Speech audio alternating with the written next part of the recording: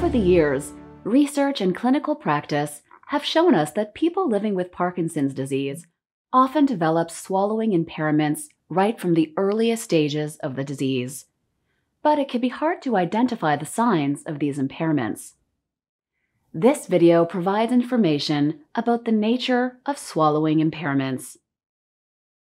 Having difficulty swallowing or chewing is also called dysphagia. In Parkinson's disease, muscles do not perform correctly because the signals sent by the brain to the muscles are scrambled. The muscles and structures involved in swallowing are like a complex and very precise system of gears. When one or more parts of the system are not performing perfectly, the entire mechanism can be affected, which makes the act of swallowing less effective. In addition, the brain has trouble identifying signals sent back by the body. The most obvious examples involve chewing and coughing. When a person eats or drinks, they first put food into their mouth. After chewing for several seconds to make a paste, called the bolus, the tongue prepares the bolus to the back of the mouth toward the throat. The bolus first passes through a tube called the pharynx before traveling through the esophagus and into the stomach. Sometimes, food could go down the wrong way, in other words, down the trachea. This can cause the person to choke or aspirate, and food could end up in the lungs if the coughing is not strong enough to clear the airway. Dysphagia can manifest in several different ways. It is often most obvious at mealtimes, but can also be observed when swallowing saliva. Here are a few signs that a person might have dysphagia. Difficulty bringing food to the mouth due to tremors. An overproduction of saliva and difficulty keeping saliva or food in the mouth. Taking an unusually long time to eat, that is, more than 30 minutes.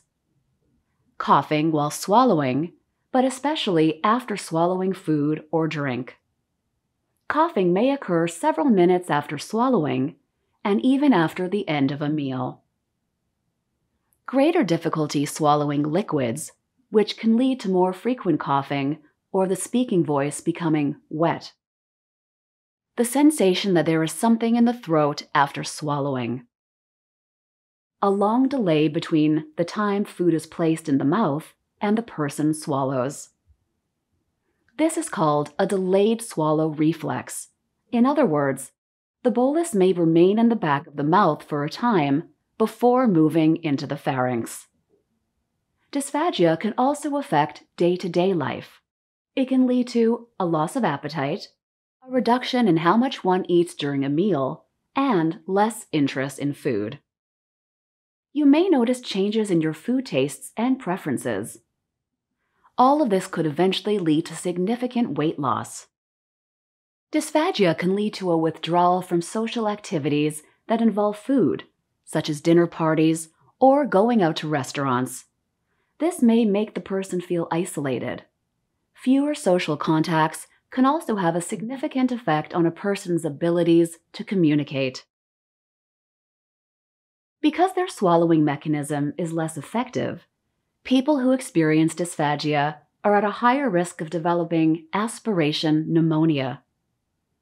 Aspiration occurs when some or all of the bolus, which contains bacteria, gets into the trachea and enters the lungs. Unfortunately, our lungs lack protection against these types of bacteria. Pneumonia has a variety of different symptoms, including fever, sudden and generalized fatigue, greater than usual difficulty breathing, persistent cough, congested lungs, and wheezing. If you experience these symptoms, it is important to consult a healthcare professional as soon as possible because pneumonia can usually be treated with antibiotics. The healthcare professionals who assess and treat people with communication and swallowing impairments are called speech therapists. They can suggest effective exercises tailored to your ability to swallow and your needs. We hope that you and your loved ones will find these suggestions helpful.